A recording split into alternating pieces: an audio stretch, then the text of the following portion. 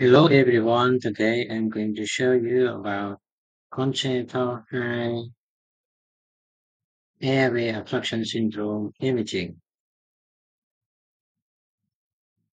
This is the rare congenital anomaly of the airway with complete intrinsic laryngeal and or tracheal obstruction, result in dysfunctional and hyper-expanded lung, everted hemidiaphragm, and cardiac venous compression with ascites hydro. Most common signs and symptoms in urethral, lung, bilateral, echoic lungs, similar to mass, with ascites. At birth, severe respiratory distress, apnea, and failed intubation. Intimating is usually in large lung, flattened or elevated diaphragm. Prenatal imaging, echogenics or T2 hyperintense, and lung with dilated fluid-filled trachea, inferior to obstructing lesion, plus minus polyhydramniosis. Sign of obstruction appear as persistent source or long sequence of absent airway fluid at or below glottis.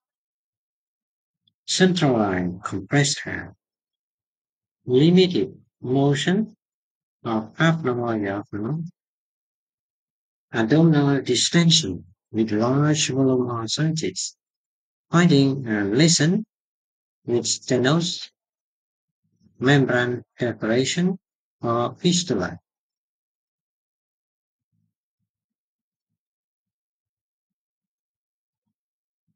Here is T2 of a 20-week gestational fetus.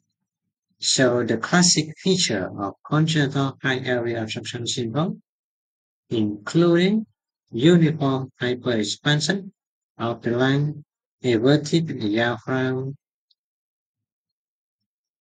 and ascites. These are long segment trachea occlusion with dilated of the lower thoracic trachea and central airway. This is the AP radiograph of the newborn. So mark abdominal distension due to ascites, a pleural effusion, and chest wall edema consistent with hydro. The hemi diaphragm are flattened. Tracheostomy was placed during an C procedure.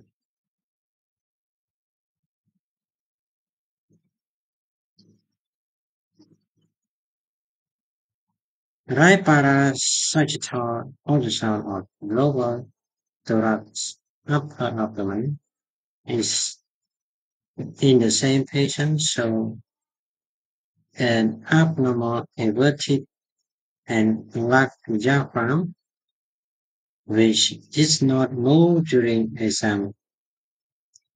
The pleural effusion and ascites are noted.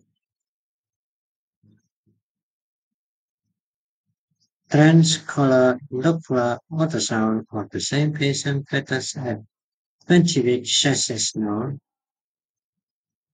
age show compression of the heart by enlarged hyperechoic lung, note the dilated central airway.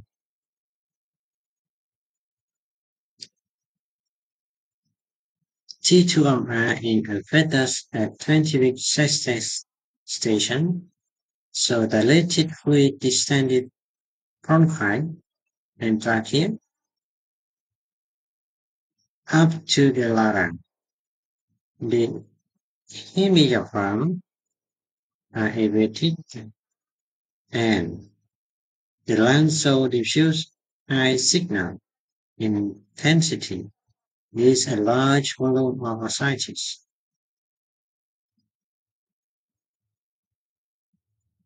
Again, this is the T2MR in the same patient. So the dilated fluid field vacuum, enlarged and high signal intensity lung with flattened diaphragm and ascites in this patient with